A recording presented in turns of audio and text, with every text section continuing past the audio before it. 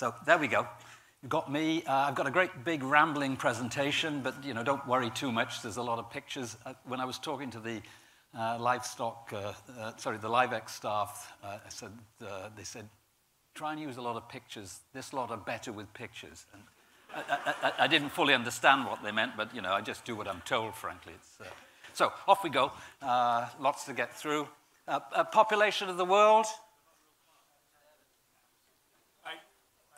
8 million. Well, we can do a reverse. Let's start a little lower. Low.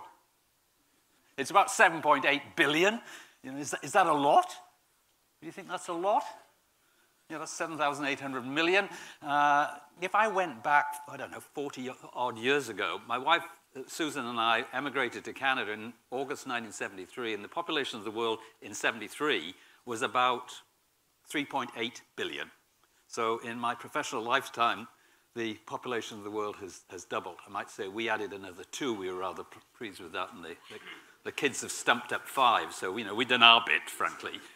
But what I do remember, I was a food policy analyst when I first moved to Canada, and the view was that we were not going to be able to feed this anticipated doubling of the population. And the fact of the matter that we have, that the proportion of people who are malnourished has gone down. There's still 800 million who wake up and go to bed hungry, which is unacceptable. But there's been an astonishing response from the world agricultural community to feed more. And what's more, we're going to add another 2 billion. And, and again, I hear the stories, oops, we're not going to manage. And I think we probably will. But so let's just get into it. If I can. Help me at the back if I can't. Yeah, there we go. So what I say is, are we going to spread these extra 2 billion that we're going to get now over the next 20, 30 years evenly across the globe? And the answer is no. If you look at this sort of big graph here, what do we see? That I'm very Africa positive. I lived in Africa for 5 years. It's got a population of about 1 billion, and over the next 20 or so years, it's going to double to 2 billion. And I wonder, for the world, is that sort of a brilliant food marketing opportunity, or will it bring social problems, or will it be some combination of both? Probably so. So let's take this 2 billion, and if I look at it from a religious perspective, then 1.5 billion of the 2 billion will either be Hindu or Muslim by religion. Now, is that just sort of interesting cocktail chat, or might that have some sort of implications for the food industry? What do you think? I mean, it looks pretty good, half of them at least, for you guys. I mean, it doesn't look brilliant for the pork guys. No, they're probably, no, oops, there we go. So these sort of big changes in the great scheme of things have huge implications for all of us in the food industry, not least in livestock and meat, I would suggest. What else have I got here? The US, I'm Canadian as well as a Brit. US, Canada, and Mexico, population is going to grow by, the better part of over 100 million over the next 20 or 30 years. That's a lot. But here we are. What about the EU? And let's, for the moment, anyway, just for the moment, consider that the UK is still in the EU. It will be for another 4 or 5 weeks, probably. There we go. Well, maybe until January 31. But actually, the European EU population will decline slowly over time, as indeed will Russia.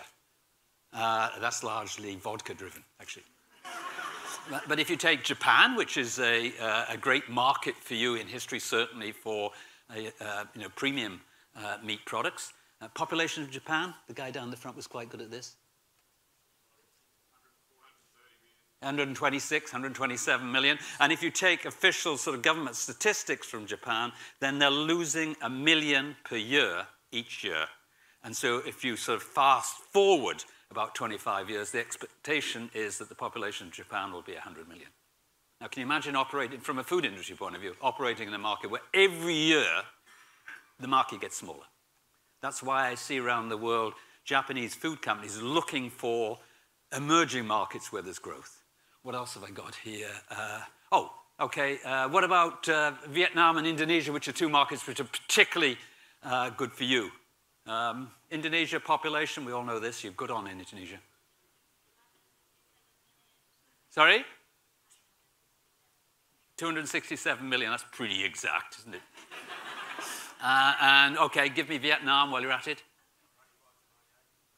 Get 98 something. And what's going to happen over the next 20 or 30 years there? You're going to see strong growth in Indonesia, but more modest growth in Vietnam, where the fertility rate actually is surprisingly low. A bit like Thailand. You know, you take Thailand, where the population is static to declining as you move forward. I mean, who'd have thought? So, hang on. This next one on. But this sort of intrigues me. If you look at the median age of continents, okay, so that is it's sort of like the average, but median is, there's the same number one side as the other. And if you look at, what are you? 37, that's the median age for Australia. Compare that with Japan, where it's 47. Okay, so Japan, apart from Monaco, is one of the oldest countries in terms of age. So what, again, is that just sort of, you know, interesting cocktail conversation? Well, no, what happens as you get older, and I've got direct experience of this, I might tell you, is that you eat less and you eat less meat. So you've got, in Japan, you've got a declining population, and it's getting older, and you can see that meat market just being squeezed. But if I take your two big markets of Indonesia and Vietnam, then they're roughly around 30. So it's relatively young. But look at Africa, which I think is frightening. So the median age in Africa is 18. And so what? You know, why would we worry about that? I mean, first of all, it means they're going to have plenty of labor, but 18 tells me that it better go right on that continent.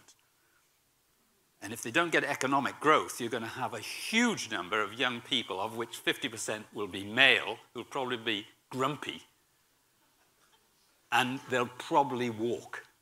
And so if we think we've had an immigration crisis in Europe, for example, or anywhere else in the world, all I'd say is you just watch out. If we fast forward 10, 15 years, and if we don't see the growth in Africa, then we'll have an immigration crisis writ large, and that won't be an African problem, that will be a global problem. I think we've got to be a little bit more grown up about immigration, because I see it coming too in other parts of the world. Let me just sort of quickly move on. Here we go.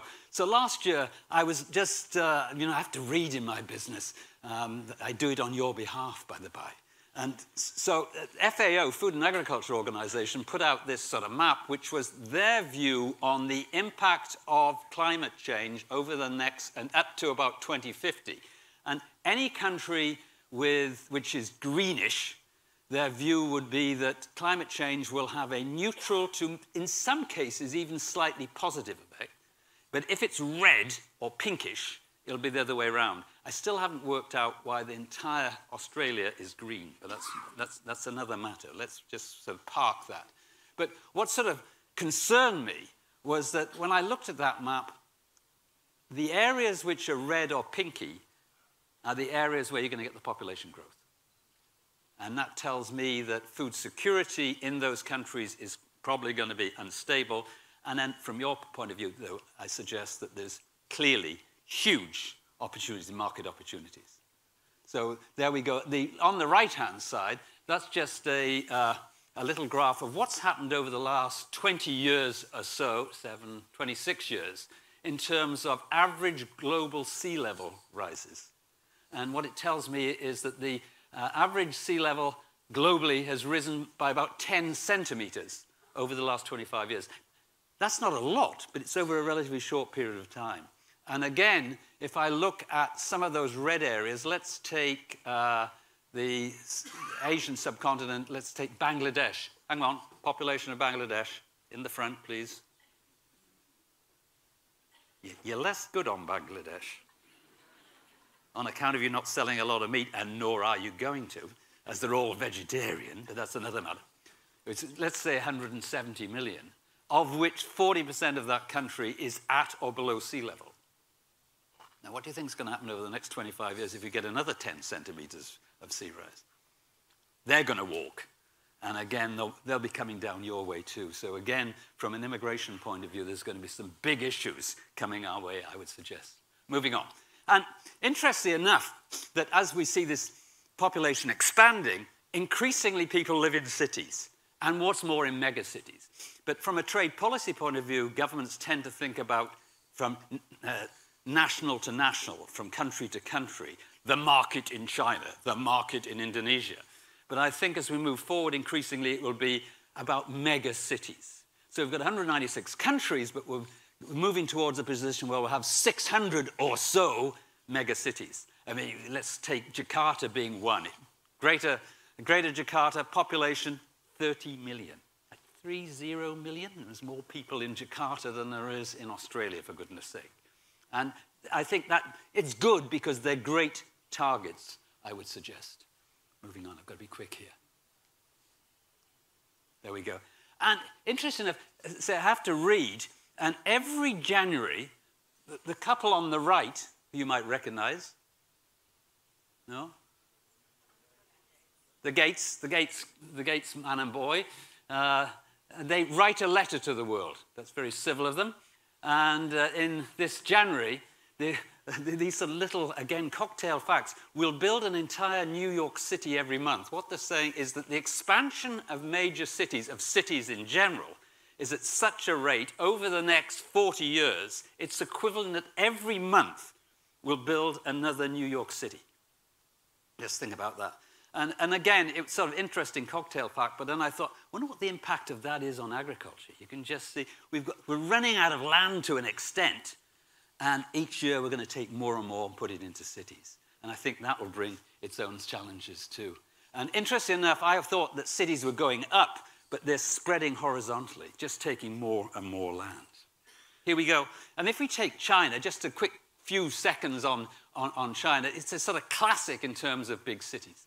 Because if you take the top tier of Chinese cities, let's take the top 10, then the gross domestic product, the economic clout of cities in China, the big cities, are the same as countries. So Shanghai has the same GDP economic clout as the Philippines, a country with 105, 110 million people. Let's go all the way down to Chengdu, and I'm sure many of you have been to Chengdu, which is the capital of Sichuan province, you know, where you get the wonderful spicy, peppery food. That has an economic clout the same size as Norway, and you'll be delighted to hear this, twice the size of New Zealand. You know, the New Zealanders are always so slightly up themselves. But they had a comeuppance just last week. That's by the by. So you've got some Chinese cities with purchasing powers of countries. And again, they provide great targets because they've got pretty decent marketing infrastructure in there. But what we've got to watch is we don't become over-reliant on China. China's so big, and it's been growing so quickly, that whatever they elect to eat more or less of has a huge influence on demand and supply globally. And we're seeing that right now. I'll come on to it with regard to pork. So I just took, so for example, if they fall out with the Americans on trade and American food products can't get into China, suddenly you think, my Lord, the world is our oyster from your perspective. But then suddenly that changes. Or what happened if we went back a few years ago, President Xi looked at those who were managing large state corporations and said, have smaller lunches. You're spending too much of the state money on big fancy lunches. And so they do what they're told.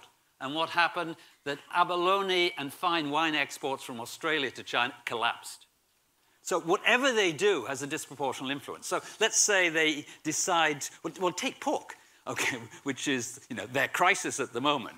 If they're consuming 1 kg less per person, that's 1.3 million tons. So if they say, well, let's eat beef instead, well, that means you've got to stump up 1.3 billion tons extra of beef. And so it's sort of brilliant if it's going in your direction, but then it can really sort of crucify you if it goes in the other direction, which we saw, for example, with dairy, where suddenly they turned off imports of milk powder, and the market crashed globally. So they can make or break you. And looking forward, what do I see? That you can see their economic growth rate going down, and things will start to change. We've become sort of, it's a bit addictive, it's that sort of China heroin, that we just sort of get addicted to it. And then suddenly we're over-reliant on it, I would suggest. And look at this. I mean, it's a bit sort of fancy, but if you take the, where am I? The left-hand side, that's the demographic pyramid profile of Japan. And what does it show you is that there are many more old people than there are young people, which is slightly worrisome. You know, who's going to do the work, for example? Well, robotics, perhaps. So that's what it's like in Japan now. On the right-hand side, that's what it's going to be like in China in another 10 years' time. So because of the one-child policy in China, the Chinese will get old before they get rich, with all the consequential social problems associated with that. So I think, you know, we've got this sort of rosy view, great growth in China, et cetera, but it will moderate, and we'll have to, we don't want to be overly China dependent, I would suggest. Moving on. But then, if we look at Asia in general, which is a sort of brilliant market field, I'm always intrigued by how food culture, food heritage, food traditions, and food practice is so different from our own. So, for example, what have we got here? That's a kitchen in any apartment in China or in many big Asian cities. And when I'm working with food companies, particularly meat companies, I'm saying, there's the kitchen. There are 2 gas rings. There's probably a rice cooker, which will be separate. You know, there's no oven, for goodness sake. Can they use your product in that kitchen? I think it's a good start to understanding food culture. Just go into the kitchen and have a look around. And then, you know, what about putting a meal together? We all know how Australians, Brits, Americans put a meal together. What you do is start with a plate, and preferably a big one. And then in the middle,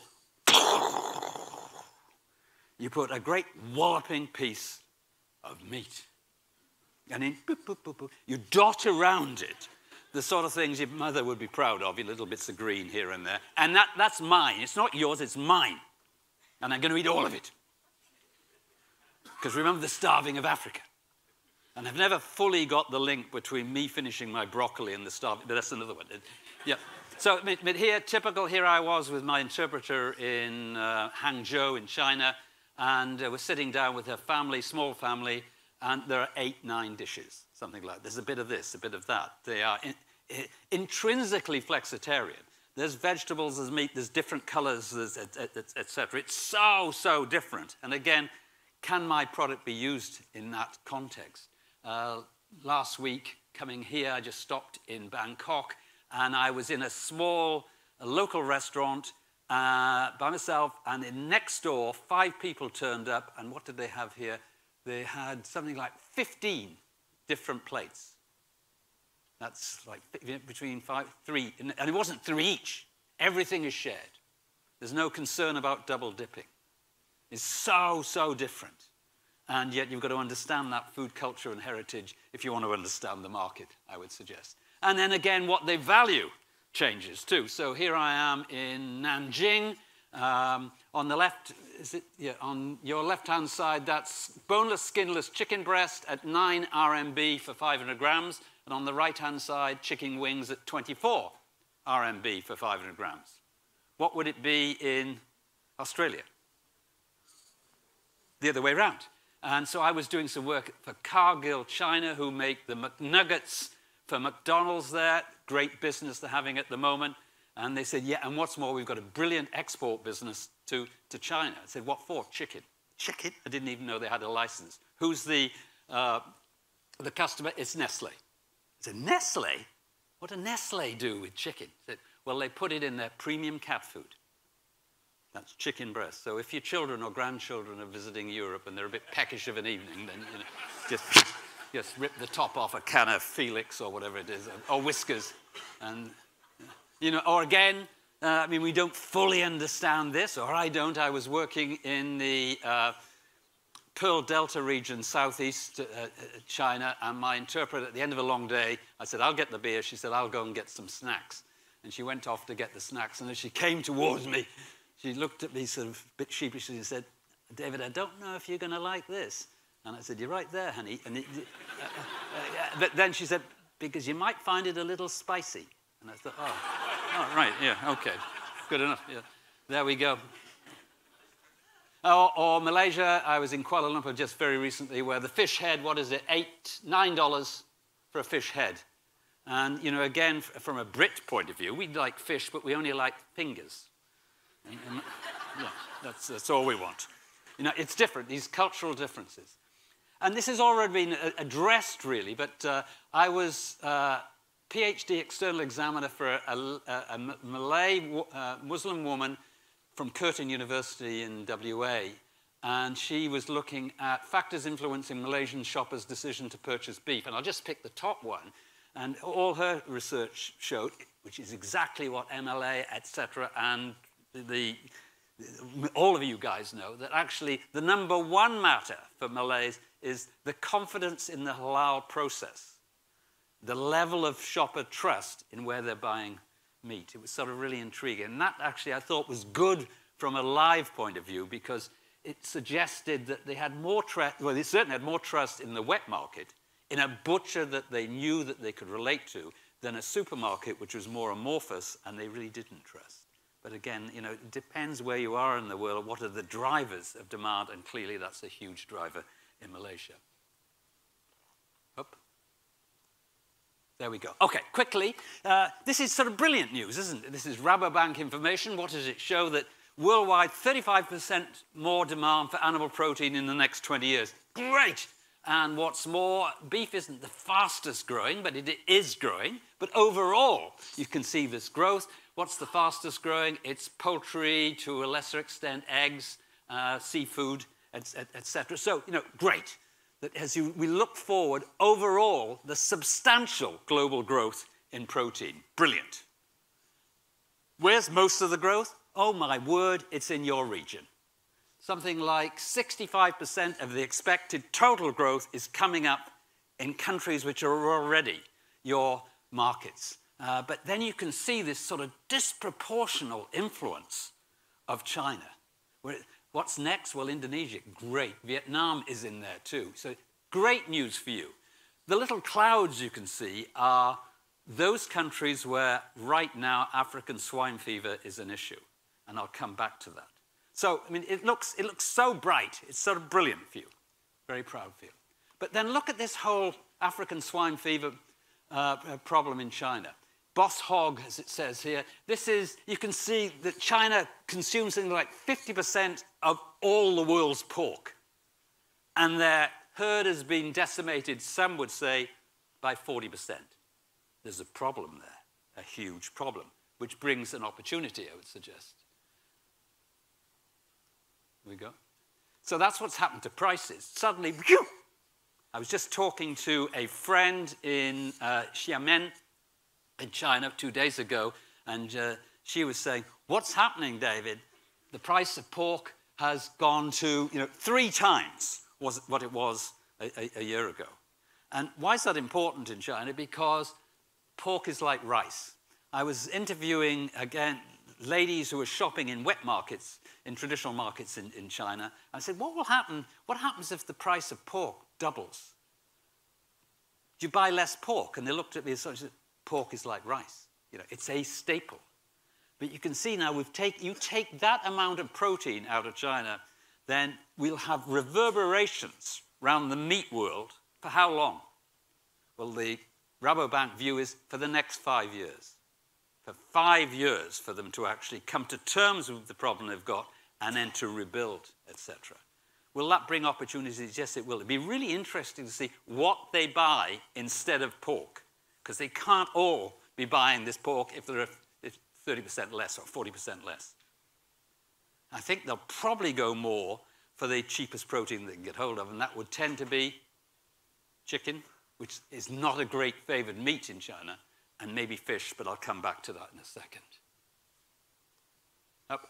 So China pork price surged towards $8 a kilo as demand picks up. But if you look at the detail there, if you can, it's had an impact on all meat prices in China. Beef prices up, lamb prices up, chicken prices up.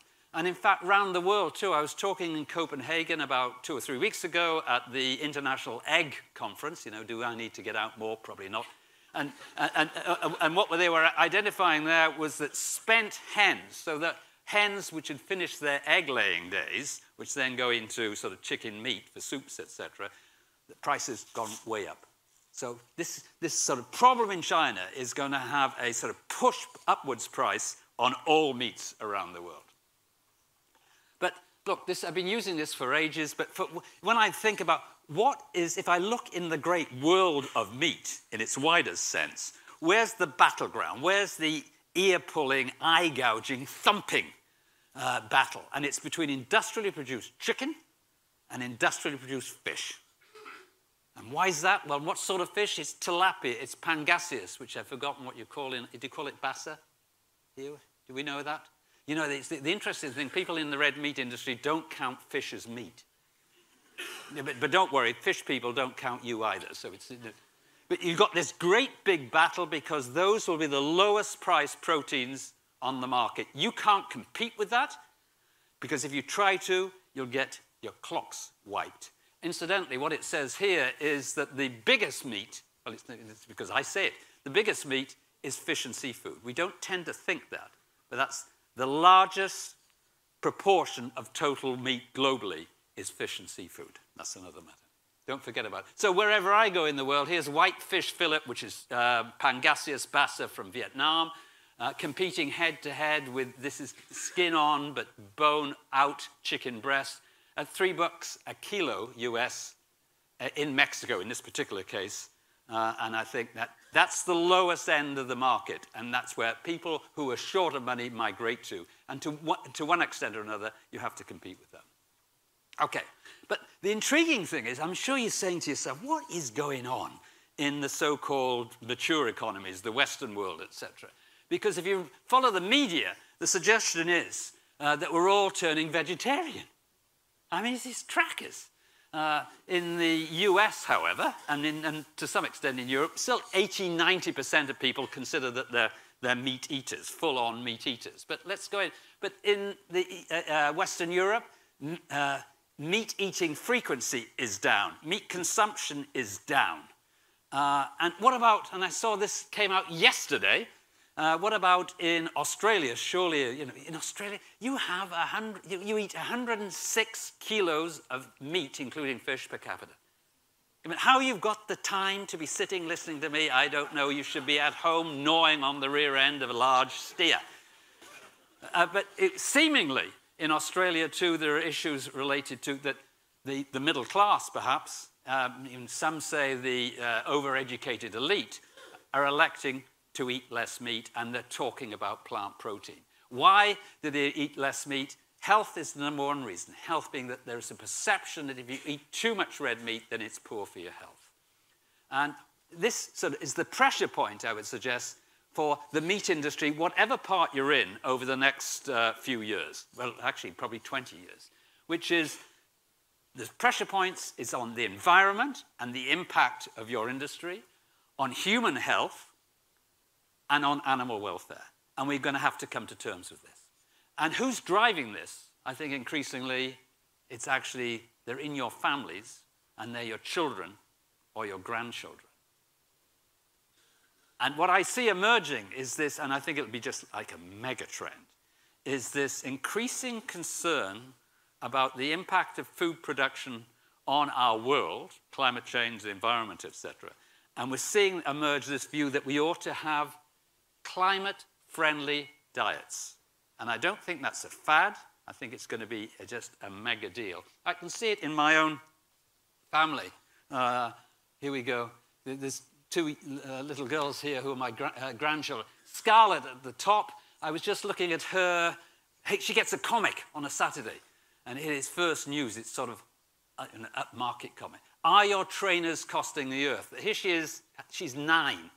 And she's right into this, the impact on whatever I eat, whatever I wear on the environment. Down on the right, Seraphine, she's a nightmare. You know, you can't eat anything without being quizzed about it, particularly me, because I'm supposed to know something about food. And that's where the driver is, and I just see that getting heavier duty. So what do we see? Here we are on the BBC Online in the UK. This is the schools use this. How does your food choice impact on the environment? How often do you eat beef? I put this into the machine. 1 to 2 times a week. That's the equivalent of driving a regular petrol car 2,500 kilometers. What about chicken? Well, the impact there would be just a minimal 440 kilometers. Mind you, if we just had peas, God forbid, and then that's equivalent to 6 kilometers. So there's this sort of focus on what's the impact on the environment. I have to move on. And then, doesn't this get up your nose? Here's Lewis Hamilton, who's a lovely driver who's gone vegan and now sort of trying to get us all to go. And it's not as if he's Mr. Eco-friendly, is he? You know, driving a... you know, but he did sell his plane. But you can see it happening, and look at the impact it's having on the food industry, for goodness sake. And here, the New Zealanders in the dairy industry, that the Minister of Ag telling that the New Zealand farmers, cut your carbon emissions or we will tax you. This is coming, and it's coming at speed. What about health? Well, I'm intrigued. Here I'm Canadian. Look at this. Spot the red meat. This is Health Canada saying this is what you should eat. Just up on the top right, you can just see a little speckle of red meat. The livestock and meat guys, they weren't well pleased in Canada. Here we are in Belgium, just pick some countries, really at random. Every single mature economy has the equivalent of this. Red meat is somewhere down the bottom where it says eat less. And for the poor pork guys, for bacon, never ever pick it up or you'll die. Same in the UK, you know, try and find the red meat, it's very, very difficult. Then there's the whole animal welfare issue, and you know this writ large, don't you?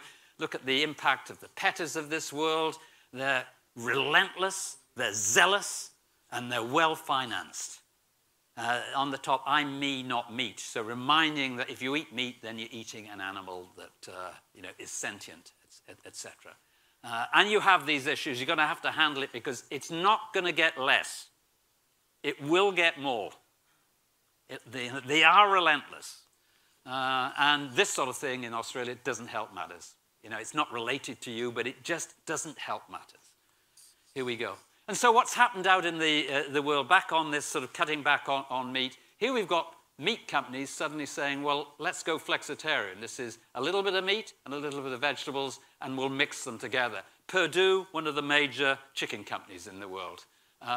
What's the one on the right? Is it Hormel? Yeah, Hormel, which is spam, for God's sake. What about here? Tyson, again, one of the world's great meat companies, unleashes their plant-based meats with new products. Raised and Rooted, which is, again, a mixture of beef and vegetable. Are they good products? They're bloody good products. Tyson into shrimp-type products made from plants. Here we are. The other day I was in Boston with Smithfield, which is owned by the WH Group, which is the largest pig pork company in the world, and they just launched their own soy-based, grown on the farm, not in a lab. Here's JBS, the largest meat company in the world, with their own plant equivalents. Something's going on here. What about across Europe? I was in Italy just 3 weeks ago, and I thought the Italians have such a strong culture. Surely they won't be into this. Yes, they are, writ large. Plant-based meats popular in Germany. The French, for God's sake, flexitarian French, where does it end? And then there's Quorn, which is a mycoprotein again, which is now owned by Monde Nissin from the Philippines. It'll be the first billion-dollar turnover global brand for a non-meat meat, if you'll allow me to say that. And then look what's happened over the last, this is this year, since January. Okay, let's go through some of the bigger fast food companies. You've got the vegan Beyond Burger for Carl Jr.'s, which you have in Australia. 1. 2, Beyond Meat Burger in A&W right across North America. 3, McDonald's launches meaty big vegan burgers in Germany. Who's making them? Nestle. Here, back to Canada. Can I have a PLT, please? Not a BLT, a plant, lettuce, and tomato. McDonald's test plant-based burger in Canada. The Impossible Whopper, no percent, 100% Whopper, 0% beef. Meaty vegan garlic wrap from Subway. McDonald's in the UK, the first ever vegetarian Happy Meal for kids. For God's sake, here's the bloody Colonel. You know, with his non-chicken chicken nuggets. And Pizza Hut just testing plant-based incognito sausage toppings in the round. And who makes incognito? Kellogg's. Kellogg's, the cereal guys, because they're doing so badly in breakfast cereals, they're going to pretend meats. And is it just sort of peculiar mature economies? No, I see this happening across Asia too. Here's Future Foods creating a plant-based pork substitute for the Asian market. Jackfruit, which mimics pork brilliantly. That's by the by. And then, of course, I haven't even mentioned this cell-based stuff, which, will it be a big deal in the market? Well, not in my lifetime. And again, I'm not in the first flush of youth, but I can see this 15 years down the road, it will have its place in the market. Who's into it? Cargill is into it, so big meat firms. And these are just the meat companies and big food with stakes in meat-free. This is not Scotch mist, it is happening. All the big companies are in here. 5 minutes to go, I've got to really sort of pick up now. I started a little late. Yeah. And so why are these things doing well? Why are people more interested in plant-based? Well, it may be environment, it may be health, it may be personal health, it may be animal welfare. But actually it's because increasingly you've got plant-based products which are really yummy. And they have, these are new companies that have gone out in the marketplace. This is just an example from, you think, I think I'll try that. Same thing, here we are with Tesco. You think, yeah, no need to have meat when you've got really interesting things apart from meat. And here we go. Here's Unilever, who bought the vegetarian butcher. And in the UK this year, they've taken the vegetarian butcher's products and they're putting Australia $15 million behind in promotion.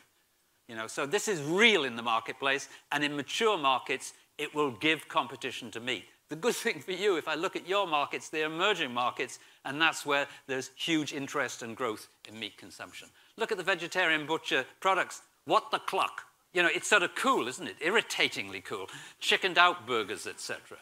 And is it just, but not in Australia where you eat so much meat that it defies imagination. I looked at Coles's October, this month's, I thought it was a vegan magazine. Vigo Night, go plant-based. They had a special on burgers this month, and it was vegetarian burger, vegan burger, mushroom burger. Where does it end? So the world is changing. So what have we got for Brenda's tea? What do I mean by that? I would suggest, I'm not negative on this, but looking at our own markets, that look in your own families or your grandchildren's families and work out what proportion of them actually have a vegetarian in the family. And it's surprisingly high.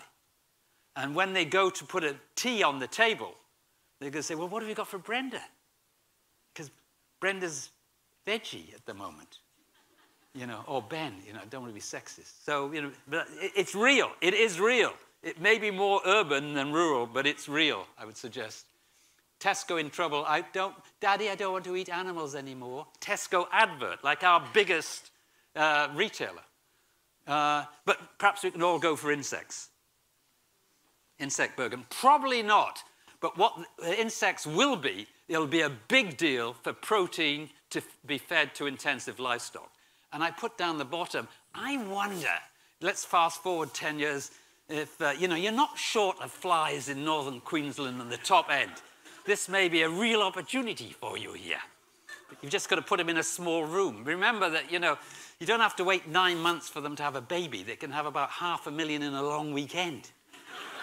And then feed them. It's a very efficient way. It's coming our way. Hang on, I'm running out. Seriously, if you'll allow me 5 minutes, give me 5 minutes. This is a bit sort of, look, here, if you look around the world, a proportion of people are eco-active. What does that mean? They're interested in green-related issues, and they change their purchase behavior to reflect this. What the research shows is that it's income-related. So, for example, down the bottom there, you've got Indonesia. They're not sort of nasty people. They're just relatively low income. And so the issue for them is getting enough money to buy an improved diet. And they'll think about the environmental issues later when they've got more of an income. Move up the curve, you're into Sweden, Denmark, Austria, Germany, etc., where you can see people actively taking different purchase decisions based on their view of the impact on the environment and other related green issues. All I see is that's growing worldwide. And as countries increase their per capita incomes, their household incomes, then people become more discerning, perhaps, or they take different decisions. And so we've got to look at those sort of animal welfare related, we've got to look at the environmental related, we've got to look at the human health, and how are we positioned in this regard? Excuse me a minute. And so what I see here is, again, this happens to be in higher income countries, these social issues. I was in Lille in France talking at the Global Roundtable on Sustainable Soy, and here's we all know the panda. Don't get in the panda's way. If she doesn't like you, she'll give you a good battering. And what she wants people to do is when they go to KFC, for example, is to say to the person serving the chicken, excuse me, who produced the chicken? How did they produce it? What did they feed it? Did the soy come from Brazil? Did it destroy the Amazon, etc.? And so, I mean, it's these social pressures starting to dictate choice. And I'm saying, remind me again what I can't eat. Anything with palm oil. That's so unfair to Indonesia, but it's not a fair world, and it's not to do with science necessarily. Chicken that's been fed soy, cattle that's been shipped overseas. No, I won't, because it doesn't have to be science-based. Seafoods that despoil mangrove, milk from herds where the calves are taken from mums early. As consumers start to learn more about food production, say, you do what? You take the male calves from the mummies when they were just born? That's barbaric. So it's these views. You've got to take them into account. Pork from hogs contained in, anything with GMOs. It's these social pressures. And so back to my thing about, are we all going vegetarian, or is it the end of meat as we know it? What amazes me is that normally sensible, and they may still be sensible, banks, Swiss banks are saying, look, this plant-based stuff's going to be mega.